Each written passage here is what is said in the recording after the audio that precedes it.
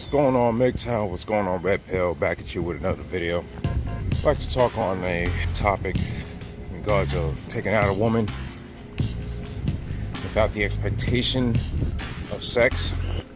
Some weekends ago, when John Wick 3 came out in the theaters, I didn't want to go alone, right? So, you know, I offered to take her and said to her that I keep it at a friendship level. I took her to the theater with me, and we kept it as that. We talked a little bit, and she told me a whole bunch of shit about what she went through in her life as a young girl. It was just about enough to where I said, well, it's a good thing I didn't have any expectations from this little date. There was definitely no sex appeal, especially after what she told me about herself. And but other than that, she was good enough company to be at the theaters with me. I guess from that night, she liked that I wasn't, pushing on the whole sex thing, right? So she asked to see me again for the next weekend, and I went along with it. And she made it simple by coming to my area and chill at the beach. We had a dinner before she went home. Throughout the whole time, well, most of the time, talking with this chick, it was mainly through text. And I'm like, you know what? If I wanted something more with her, I would rather talk to her on the phone. I could see, being that she was doing more texting than anything, I kind of got the hint that she was liking me spending money on her. As we supposed to meet today, well, I decided to block her. I was like, yeah, it's enough. It's all good.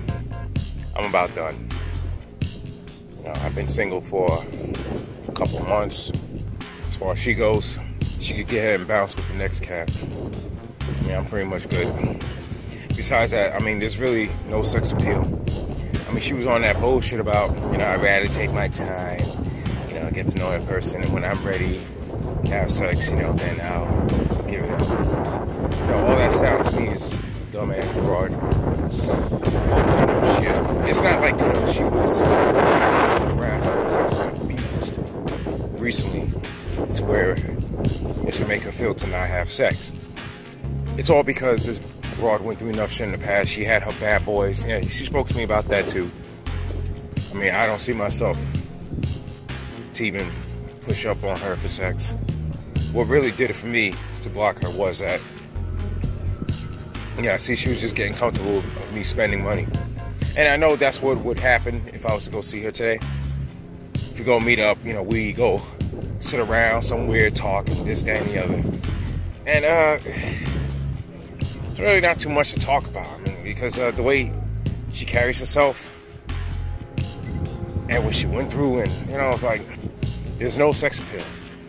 Anyways, guys, so that was that. I went ahead and blocked her. This is a good idea for you red pill men to learn and not take these women seriously or even trust any of them until that they could be proven to be trustworthy. Alright? As for you men in MGTOW, you definitely know better. So, you stay MGTOW.